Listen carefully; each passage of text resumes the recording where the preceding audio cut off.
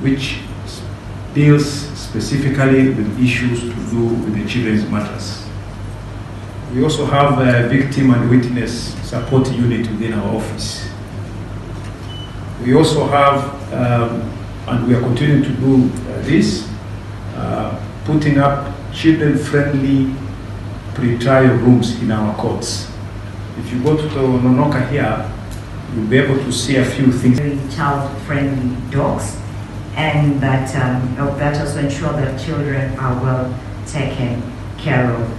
As a judiciary, there also been a very, very intentional approach towards dealing with children matters, where we have a maximum or quite good as well as cultures that are encouraging the engagement of children in some of these activities. And so as a region, we're not in a good place. This is the reason why we are trying to improve our sensitization to ensure that both the children and the adults are aware of the implications of this issue. That is one. And two, we're also trying to sensitize and to empower, to strengthen the criminal justice system to ensure that the actors are also responsive to the problem as it is showing itself out here.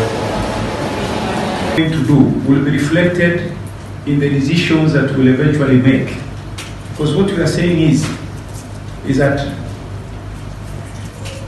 we are only as good as the file that is brought to us. A prosecutor is only as good as the file that is brought before him or her. So the fruits of what we are going to be discussing here will find their way into some prosecutor's desk, because we are here to also come out here, see the opportunity to engage in sexual activity, sometimes with children, as one of the attractions. And so in addition to coming to see this country, you find there's a lot of people who also come and find it an opportunity to exploit a child or two sexually as a result of their visit. And these are some of the issues that we are trying to see how we can stem. In 2019, when we did the assessment prior to our coming here, we identified that over 20,000 children are participating in child sex trafficking. And this varies from issues to do with child prostitution, children out in the streets, soliciting as sex workers. Which Madam Chuku, Honorable Chuku here is representing them. We are all aware of how COVID-19 pandemic has affected each and every sphere of our life. It's worth noting that during this period, the amount of children or the number of children that were exposed to abuse was so high. In fact, we've seen in the newspapers the number of children that became pregnant during this particular time.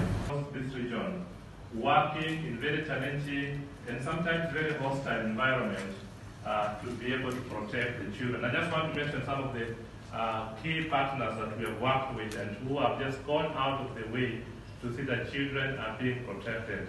We have the Beacon of Hope. I don't know whether they are presented here. The Beacon teachers. Thank you so much. Thank you so much for the work that you do. We have child protection committees, and the representation from them will be still on the way. We have child protection centers. We have shelters that host and give refuge to these children. Is no longer an issue, but we end that particular problem. At IJM, we believe in partnerships. Through our casework, our community dialogue,